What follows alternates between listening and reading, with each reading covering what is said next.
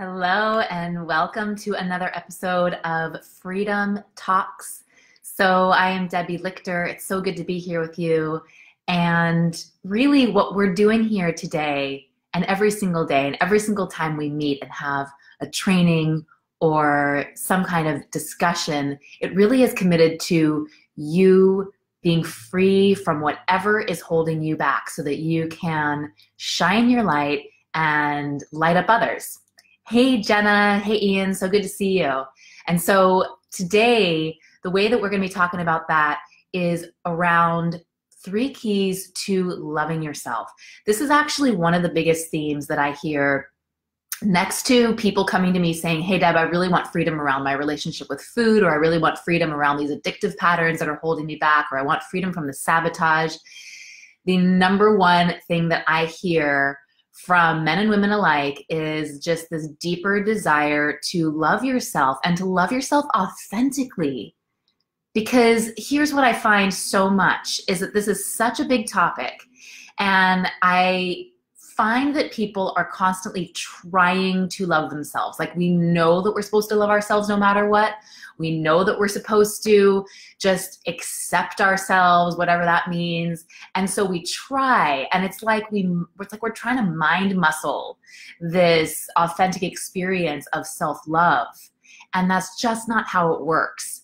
And so what I want to do, good morning, sunshine. So what I want to do with you today is I want to talk about what we really do need to do so that we can get on board with that. And as a part of that, I'm going to speak about the 3 self-hate crimes that I see us committing to ourselves and what to do instead around that stuff. And this topic is so near and dear to me because I was recently just sharing with the women who are in my Freedom Embodied Academy.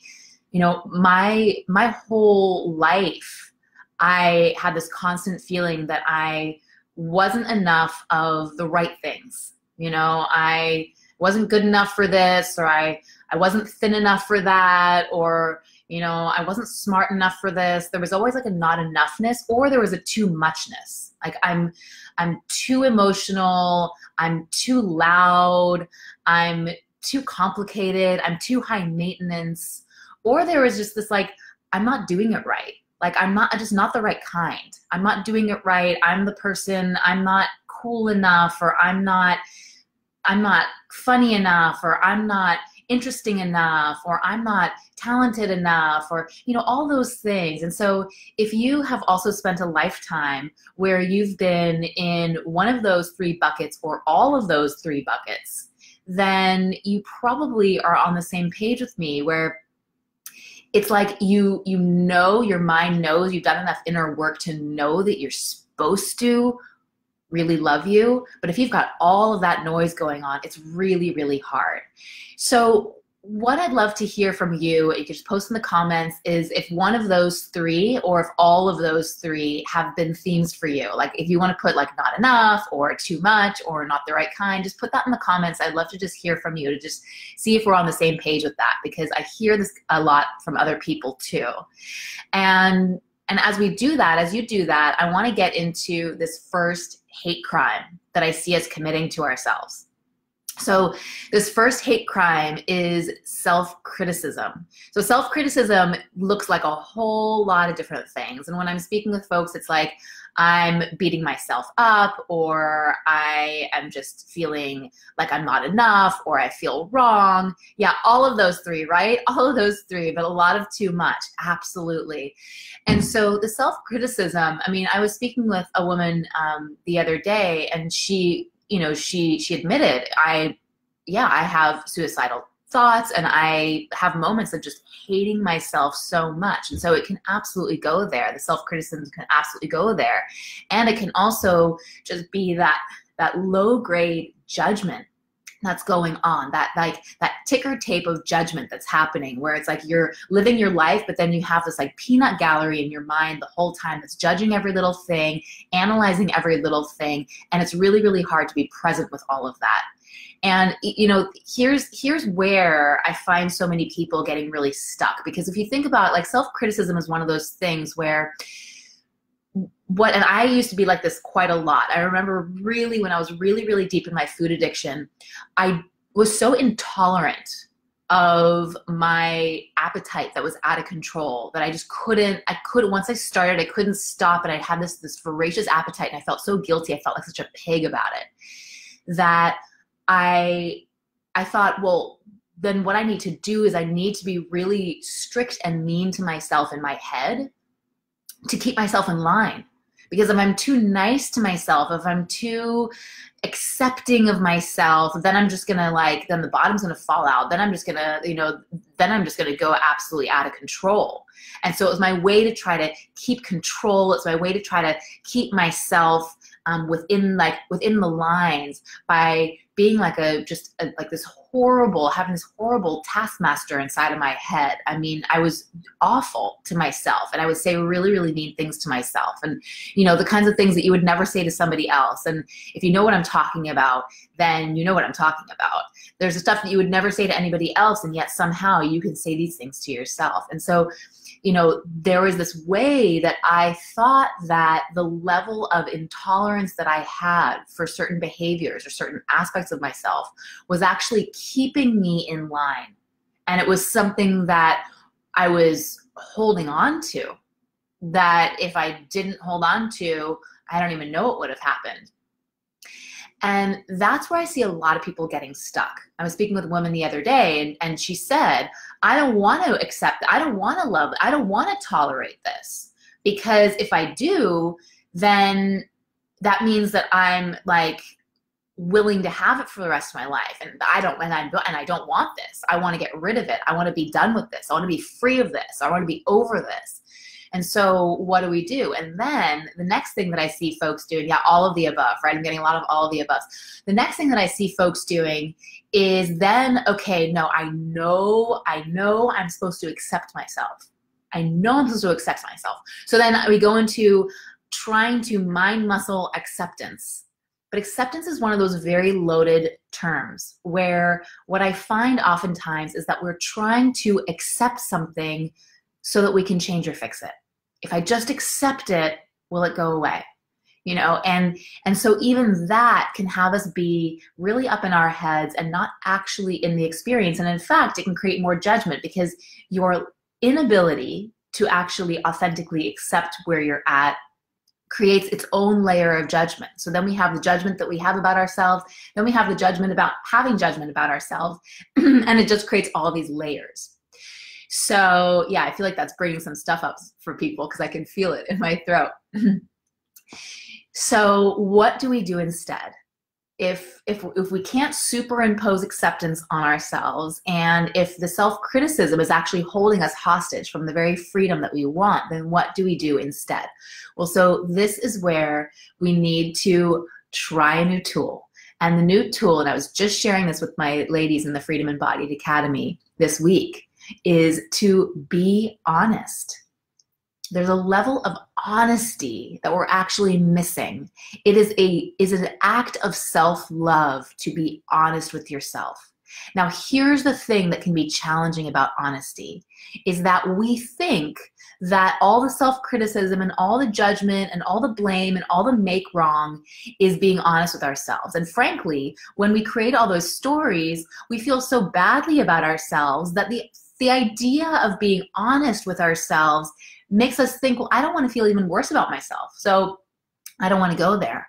But the thing is that there's a part of us that is crying out for us to just get real with where we are, for us to be able to clear the distraction, clear the denial, and just be able to get real with what is so right now.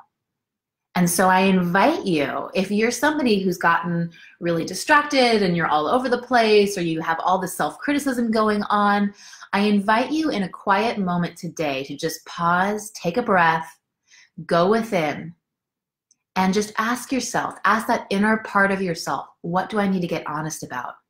And I promise you, it will start talking.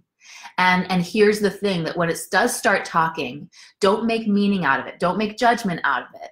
Let it be this wisdom information that's actually pulling up to the surface the things that you are really ready to look at a deeper level. And if you're not sure, like, okay, now what do I do with this? I don't know what to do with now. I've gotten honest. What do I do with this? If you need some support around that, of course, you can always reach out to me. You can book a clarity call with me. If you just go to getsupport.today, I can support you with that. And you can also just feel into what that next action is for you. So, I really, really encourage you to do that. But honesty becomes a freedom foundation for us when we can just step into that. And there's something that is deeply congruent about honesty. So everything that we're talking about today is all along the path of what is going to allow you to come into a deeper level of congruence. Because what I've discovered is that the path of truly authentically loving yourself is the path of coming into full congruence.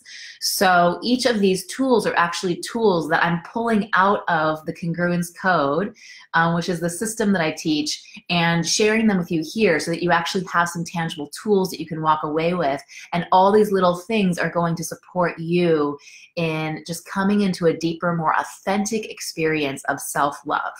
So the first thing that we have is honesty, and it's a really foundational thing. And as part of that honesty framework is to stop making yourself wrong.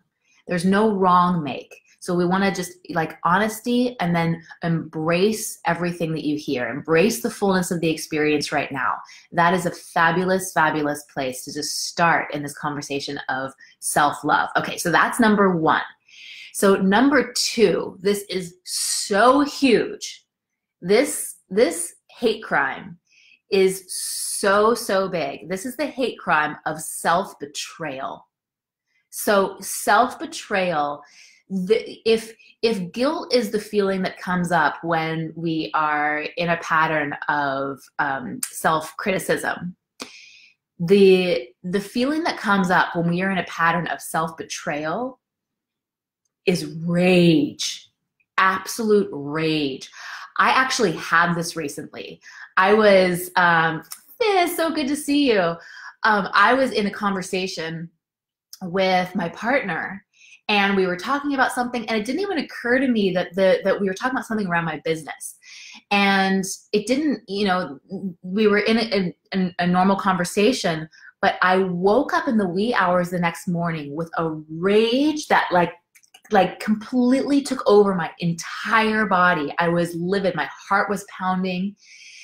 And at first I thought I was angry at him, but I know that when there's that kind of visceral rage, that's not a kind of rage that we actually have at other people.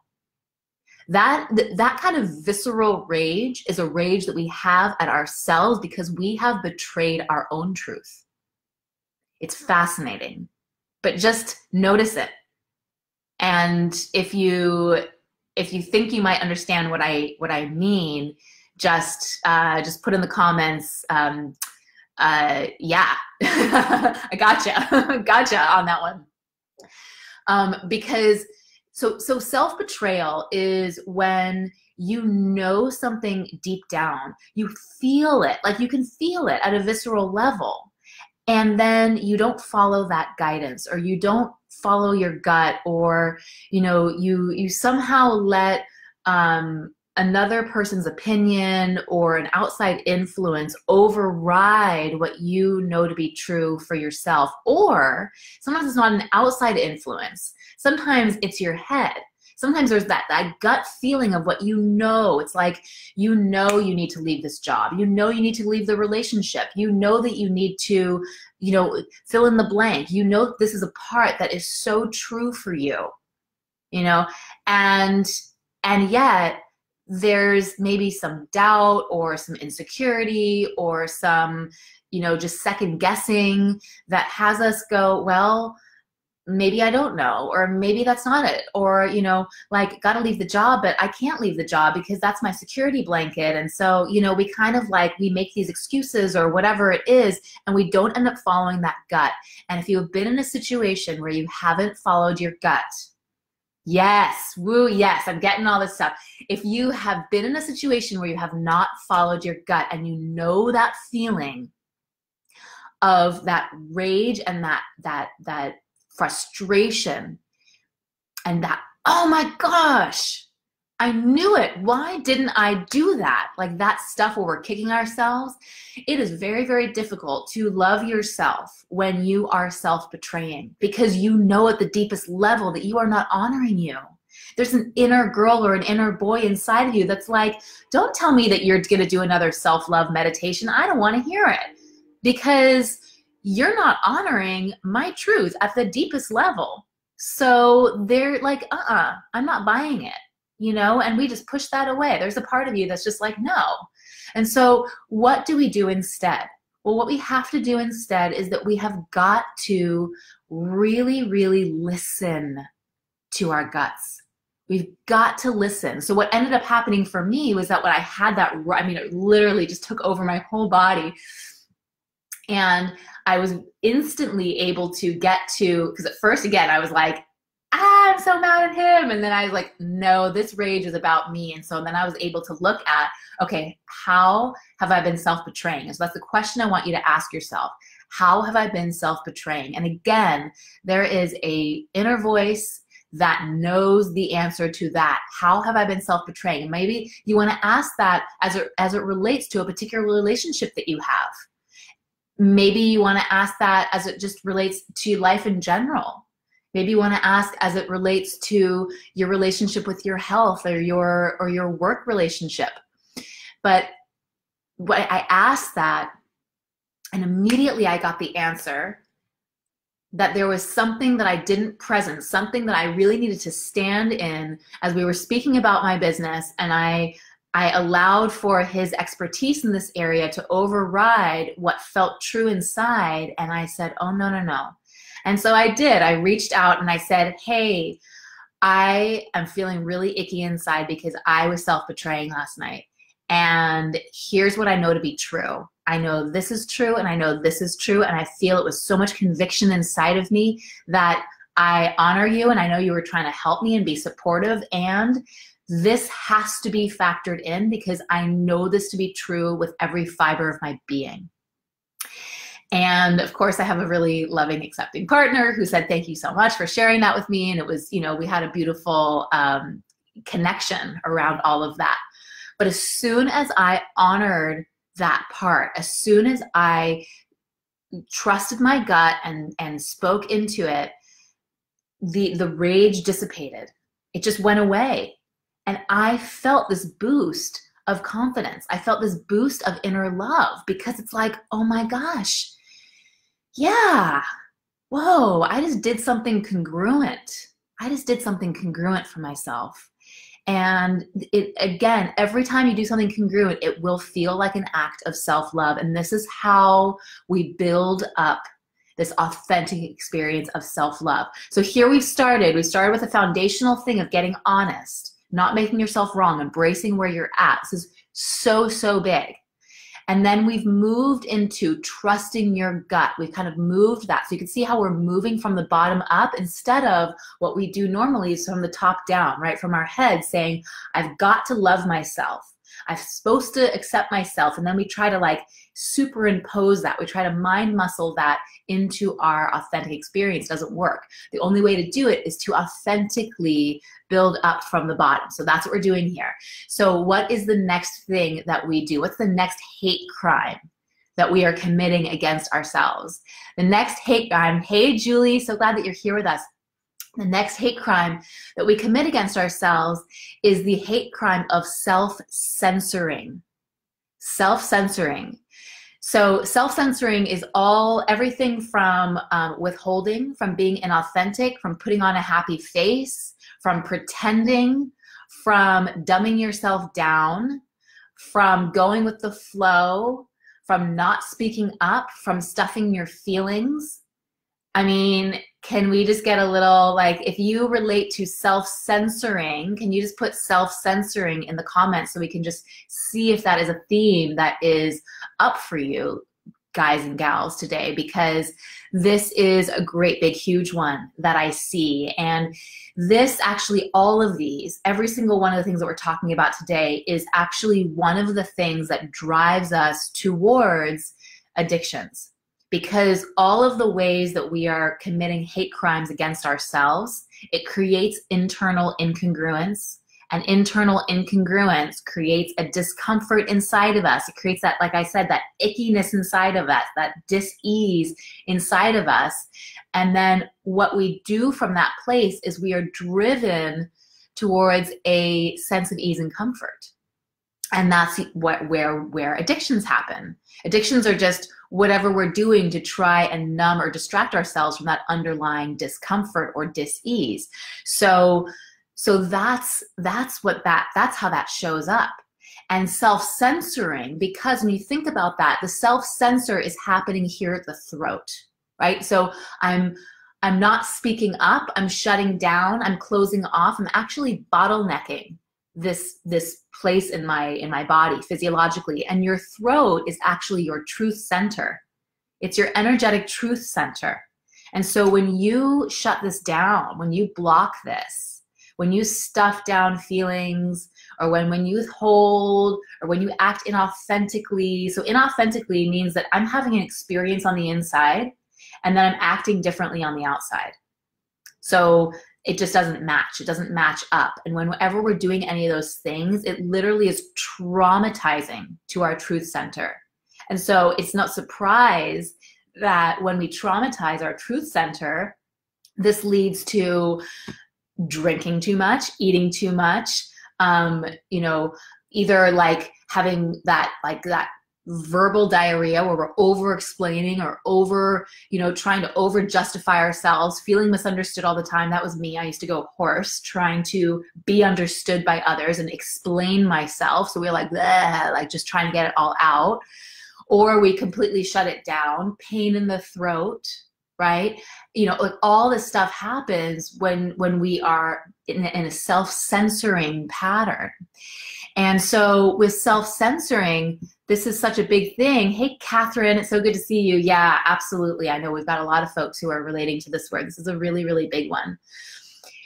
Self-censoring is how, so if self-betrayal is what you're doing to yourself, of not honoring your gut, and the self-criticism is you not fully embracing the fullness of you making yourself wrong or too much, not the right kind, and you're constantly keeping yourself, you're holding yourself apart from parts of you.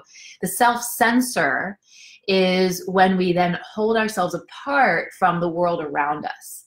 And when you're self-censoring, there's a deep, wise, true, congruent, authentic part of you that when that part gets shut down, when that part knows that you are not honoring it, you cannot feel self-love. Imagine that. So self-love, let's say self-love is generating from our heart, okay?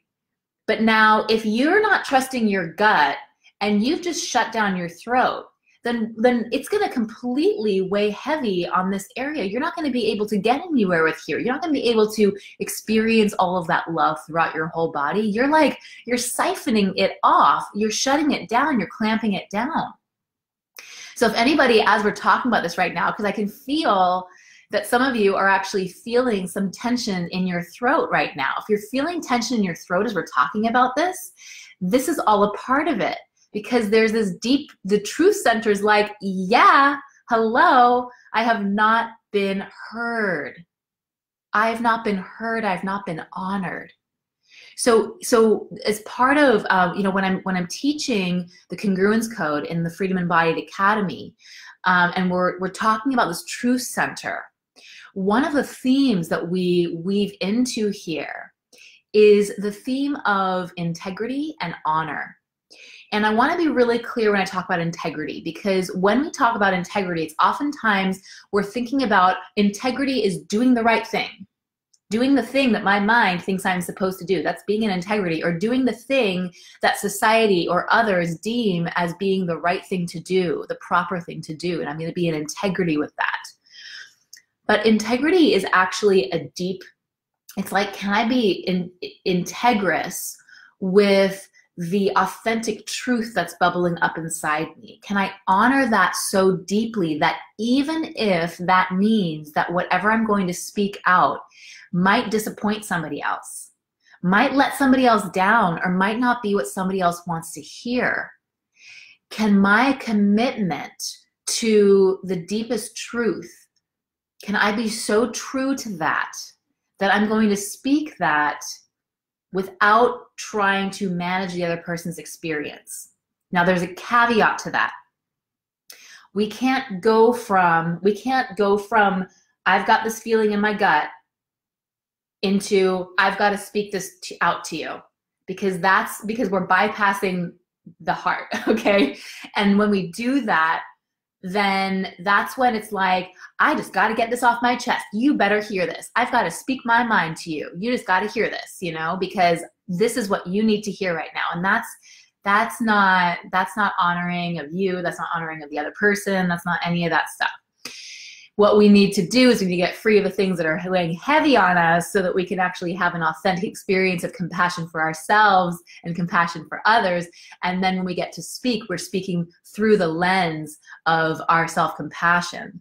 That is how we can actually self-honor. So integrity and honor are when you're actually voicing from a deep, true place within inside of you, and you're sharing that into the world, and you are releasing the attachment to how that is received or perceived.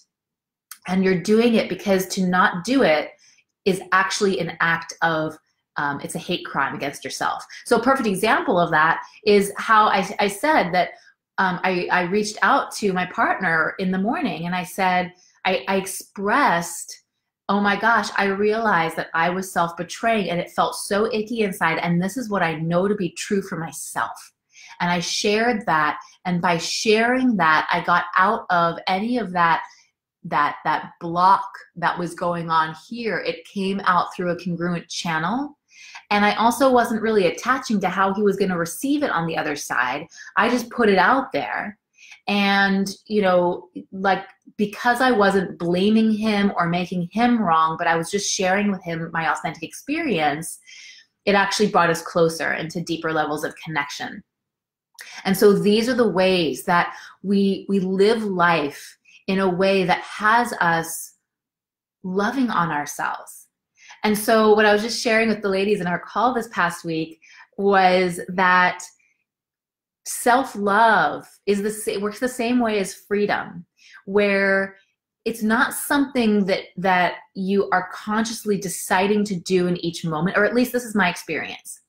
It's when you are making these congruent actions, you're taking these congruent steps, that you realize that you start to really react and respond in your life in a way that is honoring of yourself, that is loving of yourself. And you realize, oh my gosh, this is an act of self-love. I must love myself because I just totally took care of myself in this moment. Wow, that is so, so amazing. And so this is how that works. This is how that shows up.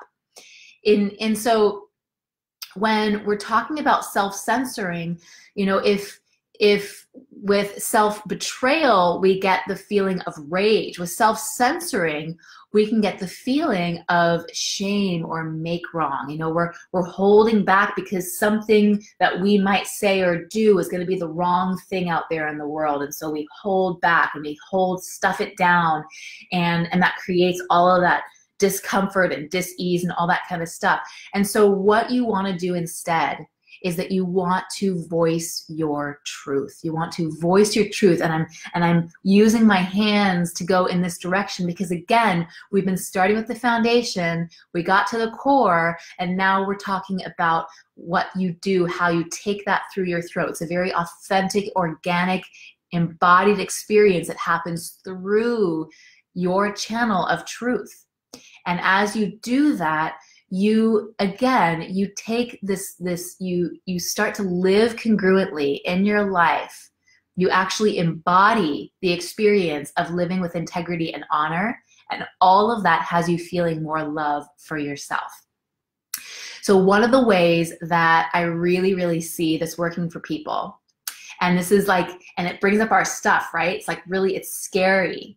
But there is a way that when you take congruent, bold action, and congruent, bold action for you might be speaking your truth to somebody in that way that we just mentioned.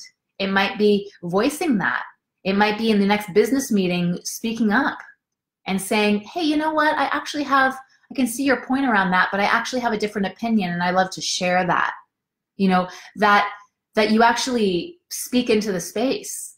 Or, hey, you know what? I'm realizing that there's been a way that I've been showing up in this relationship that, you know, isn't the most loving thing to do for myself and for you. And I really would love to, I'd love to just shift some things in our dynamic that allows us to actually have a more authentic, loving relationship. And I'm wondering if you would be open to that. I mean, that is bold. That's really, really bold. And yet it's moving in the direction with somebody, bringing somebody on the same team with you and moving in the direction of more congruence, more authenticity. And even just you practicing speaking up in that way is like such an act of self-love.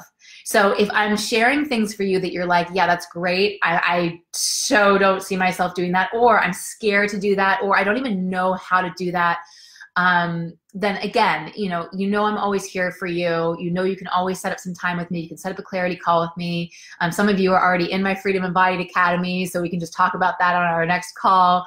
But if you're not and you want some support around, hey, how do I, this is all great information, but how do I actually start living and acting from that more congruent place? You know, I want to be more honest. I want to stop self-betraying. I want to trust my gut, but I've got all this stuff that's blocking me from that. I want to be more authentic. I want to speak up. I want to stop self-censoring, but I need support around that. If you are in that conversation, you're wanting some support, then please just book a clarity call with me. Just go to getsupport.today. I'll leave the link in the comments, and let's just spend 15 minutes together. I would love to support you with this, because this is my commitment to you, is to help you to live free from all the things that are blocking you and holding you back, so that you can shine your light and you can help the people that you're here to help. You can light up others. And so any way that I can serve you in that, it would be my absolute honor. So what I'd love to do before we wrap up for today's training is I'd love to hear what the biggest takeaway was for you, and which of the 3 self-hating acts are you really committed to this week taking on and doing something different. And then I would love to know, please report back and let us know how that was, what that was. If you spent some time saying, you know, what do I need to get honest about? And then you got all this honesty, you know, you can either share what that was, or you can just share about your experience about having that and what that felt like, and how empowering it felt to actually just get real and to stop distracting yourself from all that. If you relate to the self-betrayal and you just know that you really, really want to take on this week, that you want to trust your gut, you want to listen to your gut, and you want to ask yourself, where have I been self-betraying? Maybe you want to share the areas that you feel like you've been self-betraying, or you want to share about your experience about doing it differently, trusting your gut and doing it differently. Or maybe you want to share about your experience of voicing your truth, about voicing your truth and not self-censoring. The hate crime of self-censoring that has us live in so much shame and so much blockage because we're not being authentically ourselves. And so you'd love to share about that. Whatever you want to share about, please do report back. Would absolutely love that. And again, it is such an honor to be here with you. If you enjoyed this, please do share it. And definitely stay tuned and join us next week. We will be doing a whole new live training, and I look forward to being there with you. Bye for now. Mwah.